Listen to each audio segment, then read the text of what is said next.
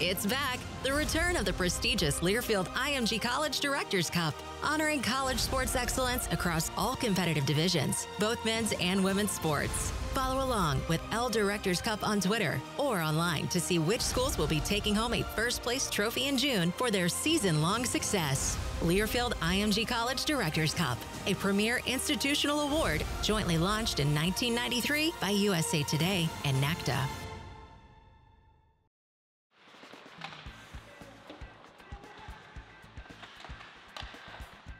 And back to the goaltending, too. You know, Cameron Rowe, during a Zoom conference recently, said he thinks right now that the competition is tight for playing time. Would you agree with that? You mentioned Robbie Baydoun would probably get the first crack at it, but it sounds like all three of it have been pretty good so far.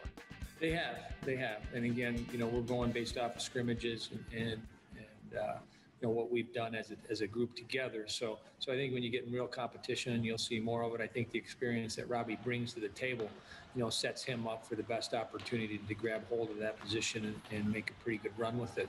But Cam has been outstanding. He's had some practices where you look at, you know, the other coaches and you say, did he let it go on today? I mean, he's been really solid. And Ben has been spectacular as well. And one player I just want to mention, because we talked about our offensive players and you mentioned a few other guys, but Roman Deshaun had a phenomenal year last year. Oh, he was your team MVP. Yeah. Let's not, you know, forget him in the mix of what we have offensively to offer. He gives me, from the bench standpoint, lots of options. You know, you can play him on your first line, your second line, your third line. You can play him on your checking line. So his contributions last year, from start to finish to the year, was an MVP season, and you know, so he'll be a big part of our group, offensive group as well. Yeah, you know, your power play was almost 20% last year, but it can be better. And you lose your point guy, Wyatt Kalnick, who signed with Chicago Blackhawks, your team captain. But again, it's back to the forwards, what I said before. You have different pieces to do some different things with that power play as long as you share the puck. Yeah, we do. What I really want to establish this year is a shot from the point. And I know Wyatt last year was a great defenseman from the ability to be able to walk the line and be able to get shots through. I think one of the things, especially early in the year last year, you know, Wyatt had Turcotte on one side, Caulfield on the other thing, and he forgot how great he was and wanted to share that puck all the time, and wasn't real disciplined on being able to get, especially probably the first 10 games. And then as the season progressed, he got better at. But I think from our standpoint this year, you know, there's probably power plays you're going to look on the ice and see 5 forwards. I think you know, there's real good possibility that I think the defenseman there that stepped up in the practices so far, Ty Emerson, I'm going to give him a really good look on the power play. His willingness to shoot pucks, his ability to find ways to get it through the first layer of shot blockers is been really good so far, and so he'll get a chance back there. But we mentioned all those players. You know, Ty Bice, I mean, you talk about a guy that you know, potentially could have a phenomenal year in practice. You know, you got to put him and Caulfield together, you put him and Holloway together, you put him and Ashawn, you know, as 2 of your 3 players on a line, or him and Weissbach. You know, he knows how to use his line mates maybe as well as any player in college hockey. And so he looks outstanding. I think the confidence that he has right now sets him up for a really big, you know, year as well. So I like what we got. You know, it's a little bit different type of team than we had last year. Last year we relied heavily on our freshmen. You look at what we asked of Turcotte, what we asked of Cole and Dylan. You know, that's a lot. And this year, I think we're a more mature team. I think we're a more balanced team. And I think that the guys that battled through last year's, you know, ups and downs, lots of downs, I think are ready to move forward and have a really solid year. All right, a couple more for you. College hockey as a whole, no, you know, for the longest time, if the game was tied after regulation, it was a 5-on-5 overtime, and then that was it. If the game winner, loser, or tie. Then there was 5-on-5, 3-on-3, or the shootout was introduced. Now no more 5-on-5, 3-on-3 before a shootout. And, you know, the NHL does it that way. Do you have a problem with that? No, been hoping that we've gone, the last 4 years, I've been hoping that we would get to the same format as the NHL. A couple of things. One, you play 60 minutes of 5-on-5, and then you ask your best players, because you don't want to lose that point. So you're demanding an extra 5 minutes of 5-on-5 play, and then they jump into 3-on-3, and then you play back-to-back games. I mean, it's a lot of hockey in important situations for those players. So I think going right to the 3-on-3 is the right thing to do. It follows the model of the NHL. It's what our guys watch on TV every single night when they watch the highlights. They look at the 3-on-3s to see how that's being played. It's exciting for the fans. So I'm happy we are going to that format.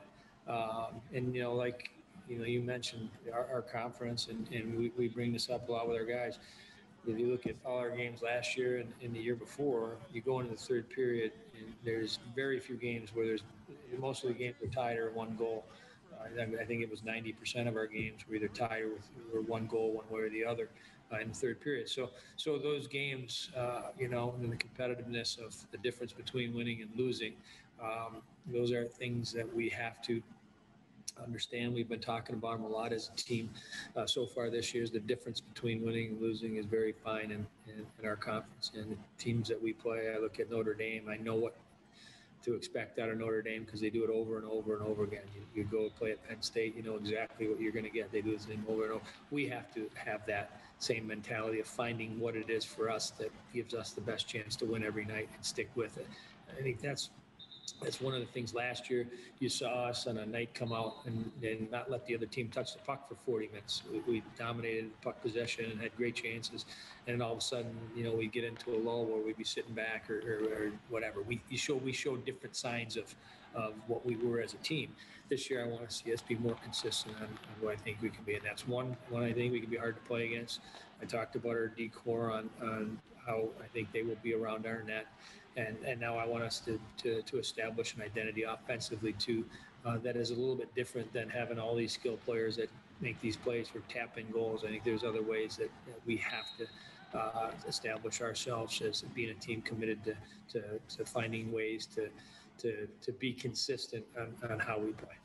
All right. Last one for you, too. I mean, there's so many things we can talk about, but it was decided that you'll play your home games this season at LeBon Arena rather than the Kohl Center. Maybe soon we'll be able to see fans in the stands for every sporting event. We'll get back to normal.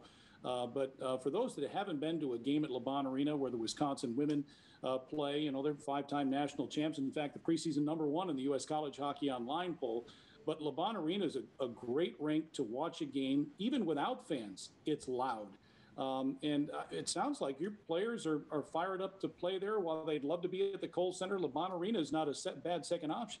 No, it's a great option. It's the rink we've been practicing on all along. And I brought it up to the players, a month ago saying, hey, guys, what do you think if we're not allowed to have fans? What do you think about playing in LeBon? And I brought it to them first before I went to them and said, hey, this is what our plan is. And they were like, hey, that'd be really cool, because it's more of an intimate, tighter building. It would be, it's smaller. It's a little bit smaller ice size, ice surface wise. They get excited about it. And I think it's better if you don't have fans and playing in a smaller arena than you go in a 15,000 seat Kohl Center and there's no fans in there. It kind of you come flying out of the tunnel, and I think it take a little bit of the pizzazz away from the game. So I think this is a better setup for us. We've watched lots of women's games in there that have been really exciting over the past few years, and obviously for us, having a chance to have a building like this, it's something that we want to establish as having a little bit of a home ice advantage. So the rink being a little bit smaller, being used to the boards and the way puck bounces off the wall and stuff will be something that hopefully we can take an advantage of because we've been practicing it now for a few months. So I'm excited about it. We're going to play, I think the schedule, we'll play probably get 6 games in here, in a pretty quick period of time. And then like you said, if it opens up where we are able to have fans in here by the end of the year, then we'll move back to the Kohl Center and start playing hockey over there.